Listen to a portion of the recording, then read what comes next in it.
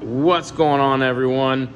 Wanted to jump on here real quick and do a quick update on the trailer build. As you can see from the last video, got a lot of stuff installed.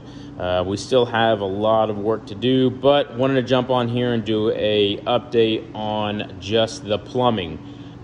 We still have the electrical, the signage, and just random odd and ends things to tighten up and cinch down, and then we'll be good to go. But as far as the plumbing, what I have for tanks, and it's lit up, I have a, on Amazon, went and got a LED blue tank light, or fishing light, to illuminate the tank. So that's pretty neat. Got a 275 gallon IBC tote that I got from a buddy for free who works at a factory for my SH tank, 55 gallons for my soap tank, 5 gallons. I mix my soap with my SH.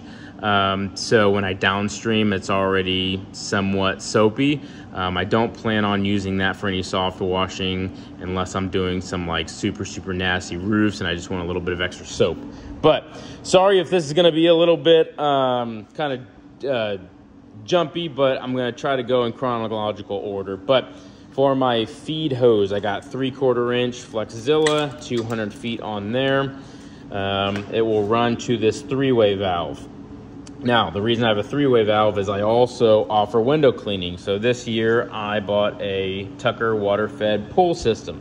Super excited about that, but once I hook up to a spigot, hook the 3-way valve that way, water runs into the tank. On the inside I have a float valve. Basically, will stop the water once the tank gets too full. If I have the lever this way, water will run that way to the water-fed pull.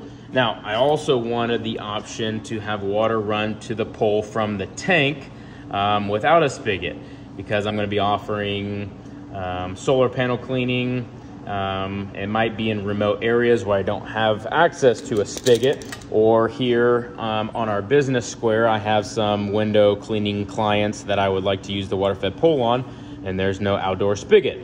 They have a spigot inside, but I'm not going to run a hose into their shop. So just wanted to have the option to have water pumped from my tank to my water-fed pole. So this pump will, this is my soft washing pump. This will be mounted inside, but I wanted to get everything tested out, so that's why it's up here. We still have the electrical to do, so that's the next process. That will be a different video because everything is going to be on switches. It's going to be sweet. So I'm going to skip real quick. I have the Midwest hydro mixer for my proportioner system, 3/4 inch line running in there. And so if I'm going to pump from my tank to my water-fed pole, basically shut my chemical and my soap off, make sure these are rinsed out super good. You don't want soap or chemical running to your water-fed pole, but basically shut these off and then turn the water on, which will pull from the tank into here to this 3-way. Now, if I'm soft washing a roof, pre-treating, post-treating concrete, then I will have the lever selected up, which will run the solution to my hose reel. If I have the lever selected this way, the water will run down to my water-fed pole.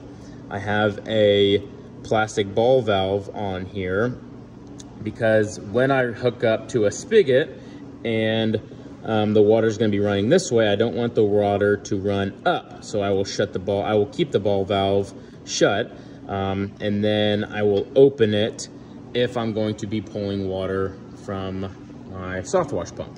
So that is basically my means of getting water to my tank and to my water-fed pole. I do have a 1.5 inch dump valve, so that is on a plastic ball valve, and then that will be to, at the end of the day, that will be to drain the tank or hand washing station, bucket filling station, whatever you need, just extra water. I already talked about the proportioner system. Flow Pro, that's new this year. Super excited about that. I have the Flow Pro mounted right here. I wanted it ease of access. Number one, if I need to change out the ball valve or do any maintenance, switch out the injectors, everything's right here, ease of access. Another reason I have it like this is watching videos, trailer builds, just people pressure washing, a lot of people are going, I feel like more people are starting to switch to using their hose reels for storage only. I'm not, to start off with, but it's something I might try out. And if that's the case, then this will be hooked up to where basically I just pull off the length that I need, unhook, and hook directly into here. But for right now, I'm just gonna use the whip line and use the hose reel. So yeah, really excited about the Flow Pro this year, and I'll explain what I was doing last year when I get to my backup 4 gallon a minute. Everything is on 3-way valves for rinsing purposes. So this is the line that goes to my chemical nub. So the 3-way is, this hose goes to my chemical tank, this hose comes from my water tank. So during the day, switch it this way and I'm pulling chemical. At the end of the day, select the lever this way and I'm pulling water to rinse out the chemical valves. The downstream injector also, this line goes to my chemical tank, this line goes to my water tank. So during the day, pulling chemical, the lever selected this way. At the end of the day, when I go to rinse, selected the lever this way and then rinse out the downstream injector. 2 hose reels. That one will be for my main 8 gallon a minute. That will be for my 4 gallon a minute if I have an extra guy coming with me, or if this hose busts, that I can easily just swap out the whip line to this one and then pull off that way. That way I don't have to repair the hose on the scene. I can just roll it up, come back to the shop, swap it out later.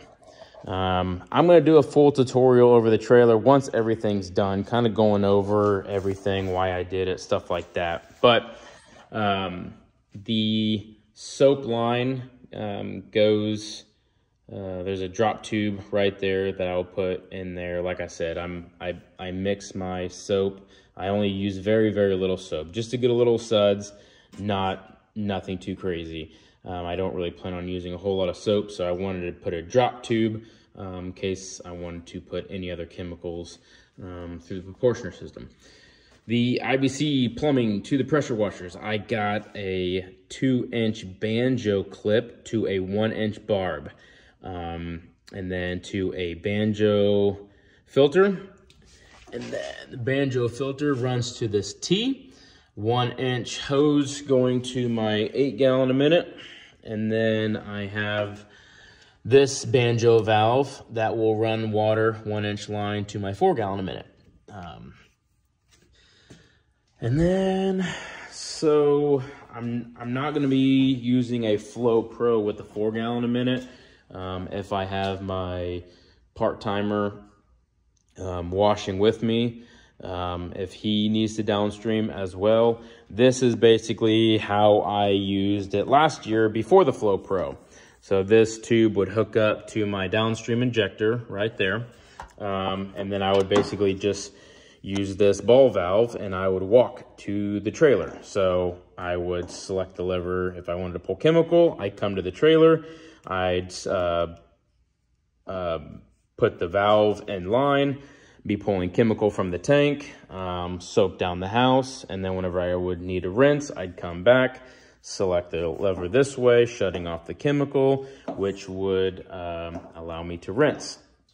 So that's basically going to be, this is just going to kind of be put aside because I don't really plan on using that. But like I said, it's a backup, so I need the ability to be able to wash with this if in the unfortunate event that goes down on the job and it's too much for me to repair on the site. So I will also have a 3-way valve that runs to my water tank if I need to rinse out the downstream injector to the 4 gallon a minute. Other than that, everything is kind of just ran a little crazy and wonky. I hopefully plan on cleaning that up a little bit so it's not so weird and wavy looking, but For the most part, it works. It's efficient. I also have this valve installed on my SH tank. So if I need to, you know, pull chemical to fill up, yeah, there's not a whole lot of water in there. So, but yeah, if I need to pull chemical to fill up any pump sprayers or anything like that, then I have that hose that will drain the chemicals. So that is basically how I have my trailer plumbed up. Let me know what you guys think, if you guys think I'm going to be running into any issues, but everything has been pretty much tested. We ran the 8 gallon a minute today, did some surface cleaning on the other side of the shop. And yeah, man, what a big difference that makes. So overall, super excited about the trailer. And like I said, this video, I just wanted to go over the plumbing, and then we still got the electrical work to do. So when everything is 100% done, that will be my last and final video, basically where I will be going over, you know, what I plan to use back here for storage, on the side for storage, because we still have a lot of stuff to get on the trailer. So thanks for watching, and give this video a like, and comment down below. What do you think? What do you think I should change? Did you take anything away from this video? Let me know. See you guys.